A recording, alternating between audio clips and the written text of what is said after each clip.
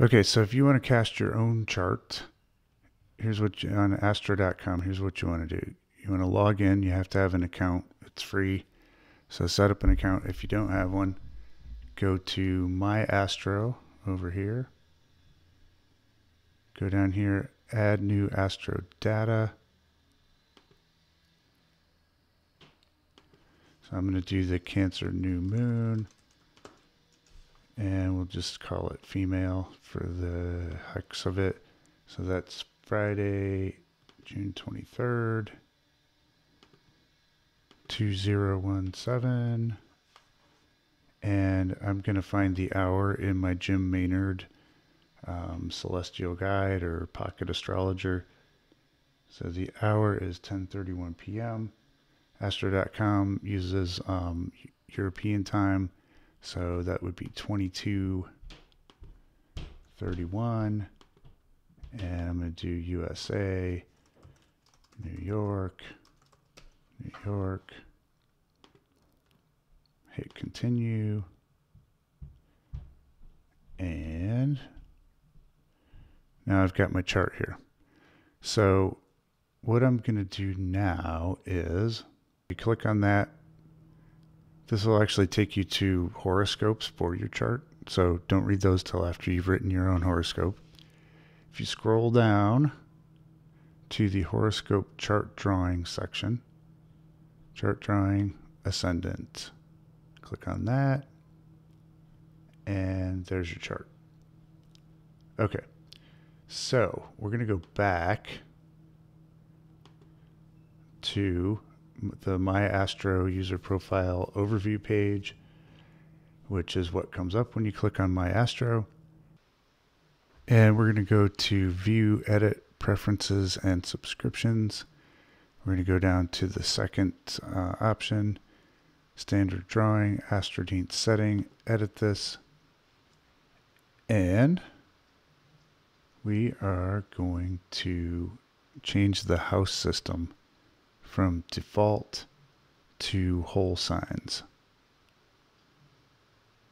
Click here to show the chart. And there you have it. So unfortunately, we can't, Astrodienst does not seem to give us an option to put the sun sign Cancer over on the first house cusp, but it does give us equal houses.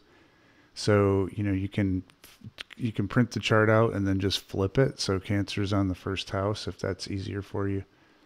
You are eventually going to want your own astrology program, so you can make it easier to do this. But basically, you know, if you're using, so say you're a Taurus, this is equal houses, so whole sign houses. So Taurus is actually going to be your first house. Cancer is going to be your third house. And so this new moon would be in your third house. If you're a Scorpio, you know, you can count your way around. That would be your Cancer will be your ninth house. That's where the new moon is. So that shows you at least how to get the whole signs in astro.com. Okay, and if you don't like the way the wheel looks here, you can go back to the chart selection. And is that what we want? Chart drawing style, web default style. So you can mess around with these and see which one works better for you. I kind of like Astrodienst style. And then you can also change your aspects. So I would just choose major aspects just to make things easier for you. So down in the aspects, just click on major aspects, pick a wheel style that you like, and there you go. You got whole sign houses. I like the way this looks a little bit better.